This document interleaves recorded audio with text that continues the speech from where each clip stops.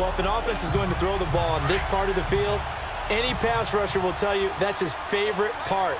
Gets a chance to get after the quarterback. It's almost like a reverse red zone. They can create points using their defense, and this time they take their man down. Forced out to his left. The strong running.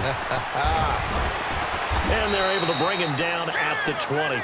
Good yardage there on the scramble, and all of a sudden they're left with a 3rd and 2, much more manageable. I thought they were going to sack him there like they did on first down. Great coverage, but he found a way to move with his legs. Yeah, his ability to take off. Not only did he get some yardage back, he got a little bit extra. Really